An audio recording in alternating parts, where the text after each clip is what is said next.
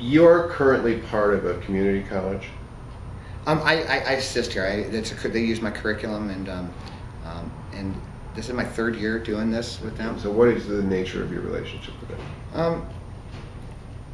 I kind of co-teach. I just kind of help out. Actually, I only planned on being here 1 year, and this is my third year.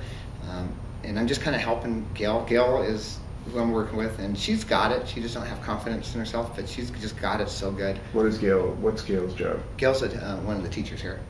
And who is she teaching?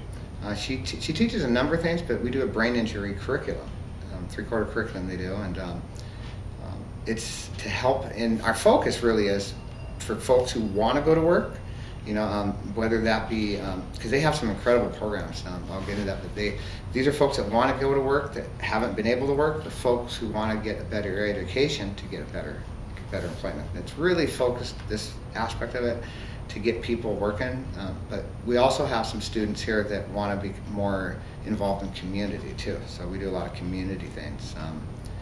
But it's just, for people who have been isolated, want to do something with their lives, and there's no lack of people to So let me get a sense of an overbreadth of what it is that you're currently doing in terms of advocacy. You're moving on, which is, what's the status of that? That's education. That's what because I do advocate, and it is just creating leaders. That was my main goal, is to help create more leaders. Because as we've grown, we need more people to lead. You can't keep growing if you don't have leaders. And then you have the moving in, which is a corollary to that. Correct. Yeah. Once you have your plan and it's working, what now? Okay.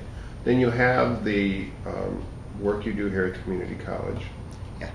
And then you have, is it the TBI Survivors Network? Right. Well, and then I make my money through the high schools. That's one grant that I get. I work with high school students.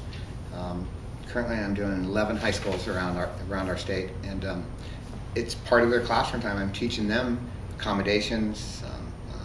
It's a curriculum called Reaching My Own Greatness.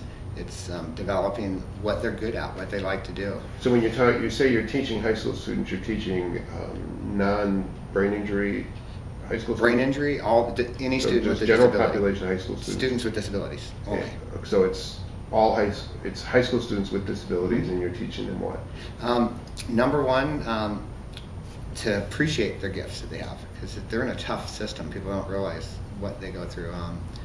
We're teaching them first. It starts off with their gifts, that they're great, that they're perfect the way they are, that it's society that is having a problem.